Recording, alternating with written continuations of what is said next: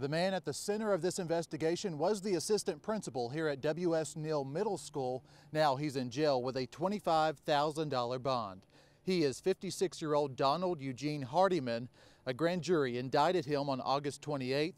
That indictment is for the torture and willful abuse of a child. Hardiman resigned from his position at the school about 2 weeks ago. I talked to Superintendent John Knott this afternoon. I asked him if the charge involved a student or someone in his personal life.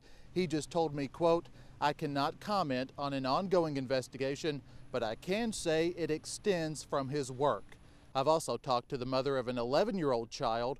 She says her child was a victim in this case, and she thinks there could be more children involved. And we'll have more from that mother and these allegations coming up tonight at 10 o'clock. Reporting from East Bruton, I'm Cody Long, WKRG News 5.